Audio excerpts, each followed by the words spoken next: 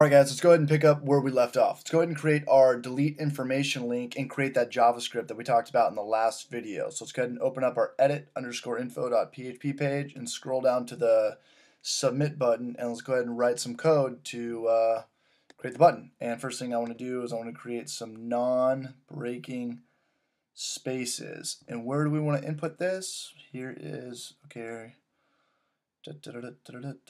yes. Over here.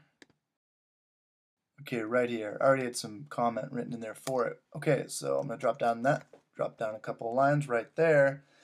And let's go ahead and give it those non-breaking spaces. I'm just going to go ahead and copy and paste two of these right here. Uno, dos. Drop down. Let's go ahead and create our href. And for the most part, this is just going to be HTML. So let's go ahead and... Again, I apologize for being the worst speller in the history of the world. Delete _information. What was our page called? Information. And we will .php. And in here, text message. I want to see if you can help me move on Saturday. Justin Scott.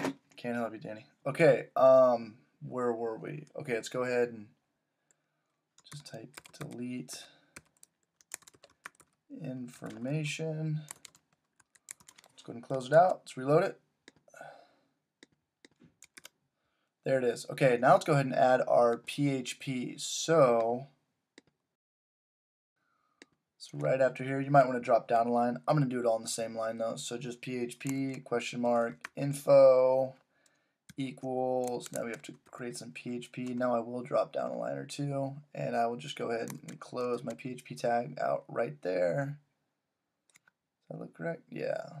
Okay, so what we need to do is we need to write echo, and don't forget echo, because if you do forget echo, this is not going to work. And our ULN code, and our variable is cell table 1. We're not closing it out because we need to index. Nope, sorry about that. ID right there. Now we can go ahead and close out. Let me look at this really quick. Let me consolidate this code. Let's go ahead and save this. Let's go ahead and reload this. Go ahead and click on random, and let's try to delete it and see what happens. Call undefined to redirect. No, this should work. Let's go from the top.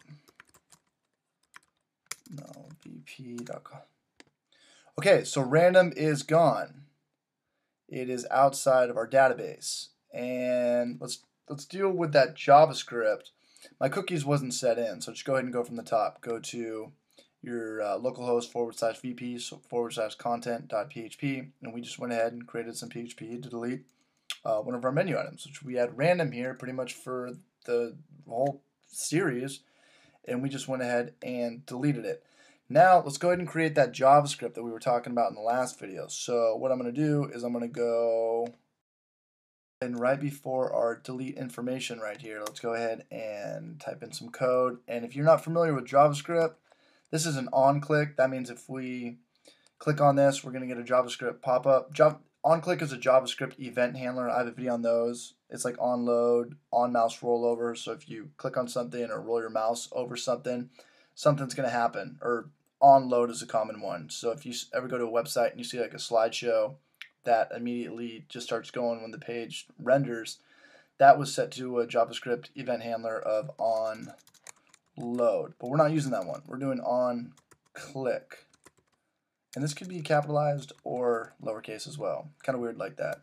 And let's go ahead and return confirm. Let's go ahead and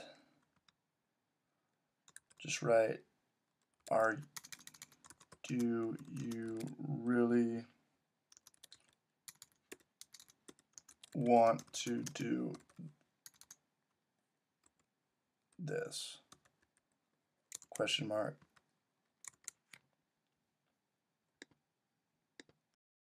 Go ahead and what are we missing here? A semicolon,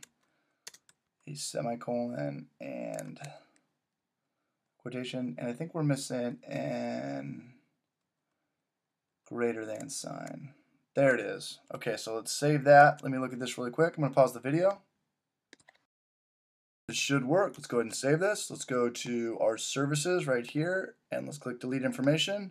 And there's our JavaScript pop-up. Do you really want to do this? Not really, so I'm going to go ahead and cancel. So we just combined PHP with JavaScript to create a little bit of security. All right, guys, well, good luck with this, and let's jump into a whole another chapter of our CMS right now where we're going to worry about our pages. So I'll see you guys over there.